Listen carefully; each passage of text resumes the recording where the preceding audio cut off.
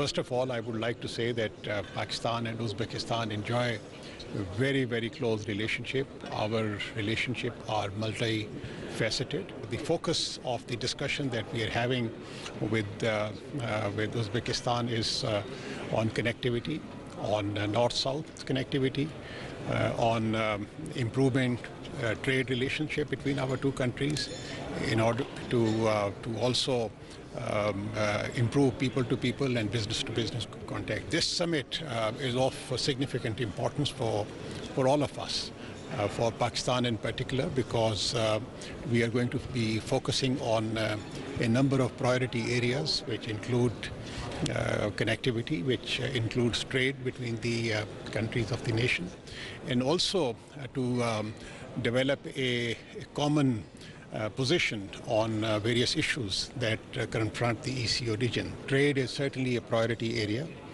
for the ECO member countries. The trade volume between the ECO member countries as of now is about $85 to $87 billion, but then the potential is huge between the only problem that we are faced with is the connectivity problem.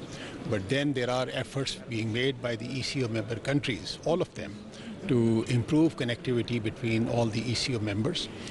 There is some very good progress that has taken place, including the development of road network and rail network and the air network between the ECO member countries. So I see a lot of potential in this trade area and economic area in the coming days, coming months, and coming years. I'm glad to say that multilateral relations in economy, trade, culture, tourism among the member countries of the Economic Cooperation Organization have been increasing year by year. Economic relations have been increasing in all fields: trade, investments, contracting, infrastructure, transit trade, logistics. These ECO member countries are just at the center of the so-called middle corridor between the Far East and the Western Europe. So this gives a big advantage to the member countries, and there are huge investments in the member countries on modernizing the logistical and transportation infrastructures. Uzbekistan's economy has been improving very fast under the leadership of His Excellency President. We are very glad to see the modern and improved economy and landscape infrastructure in Uzbekistan. It gives tremendous advantage to countries in the global north. So there's a need for countries in this region to come together to form a stronger economic bloc, increase trade volume between themselves, and try to gain that leverage.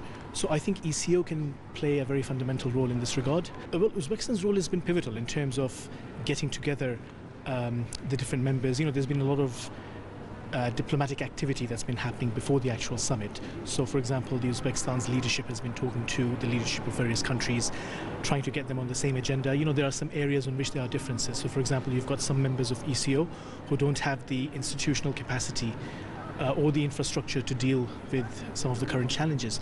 So getting all of them together on a single agenda is a daunting diplomatic task. And I think Uzbekistan has done that well. I think Turkish investors are most interested in the construction sector. That's where there's a lot of experience as well.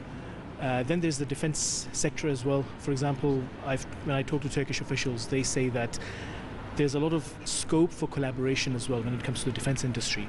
So that's one thing Turkey would be interested in. Turkey has been talking to China, for example, of course not in the ECO but on other platforms. But remember, you know, considering the role Uzbekistan is playing at the moment, you know, the president has to take a very balanced approach. He has to be very careful in terms of what he's expressing. It's not the case with other leaders who are not holding that office.